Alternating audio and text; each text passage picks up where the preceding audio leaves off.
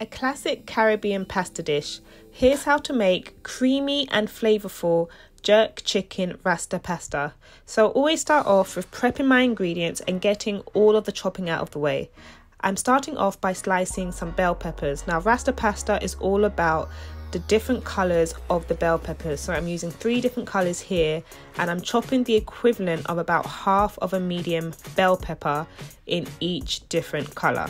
So in total, that's about 1.5 bell peppers. Then I'm going to dice up 2 to 3 garlic cloves, and also I'm going to chop up 1 spring onion stalk. And like that, your chopping is out of the way. Now it's time to prepare the chicken.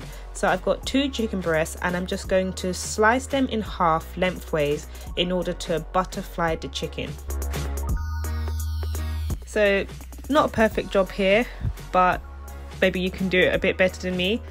Then you want to cover the chicken in some cling film, and if you've got a rolling pin, use that, or otherwise just use whatever you can find in the kitchen to smash the chicken down. So what we're trying to do is get the chicken nice and thin, and this will help it to cook faster. Now to season it. So I've got some salt, garlic granules, black pepper, some chicken seasoning and some all-purpose, and a bit of oil to help all of those dry seasonings mix into the chicken. And you cannot forget the jerk marinade as well, which I actually almost forgot. I'm adding this here after, and again I'm mixing it all together. So we're going to start to cook and bring it all together. I've got some coconut oil here. I'm letting that heat up for a few minutes, and then I'm just going to cook my chicken. So you want to cook your chicken for about 5 minutes on a hot temperature on both sides.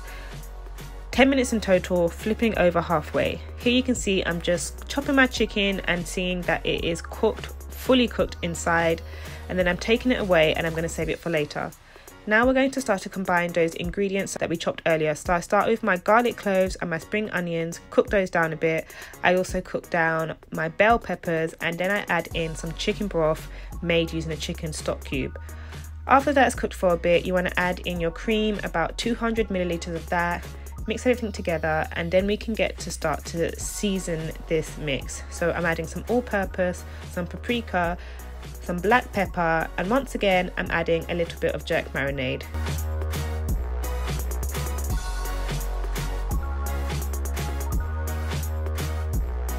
I also chuck in some fresh thyme, and again we want to heat this up and cook this together for a few minutes.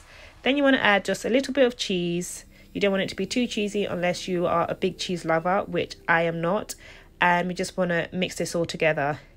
While that is cooking down for about 10 minutes, I'm going to start to slice up my chicken breast.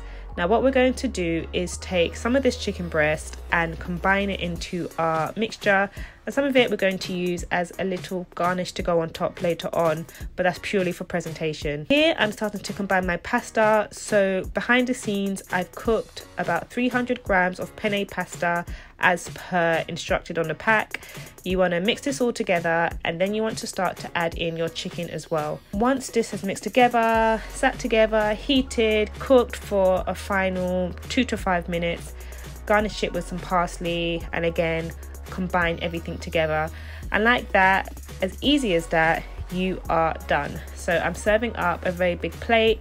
Here's that leftover chicken that's just making it look like a chef's kiss, and then again I'm garnishing it with some parsley, all for the optics. If you like this recipe, please remember to comment, like and subscribe, and I'll see you in the next one.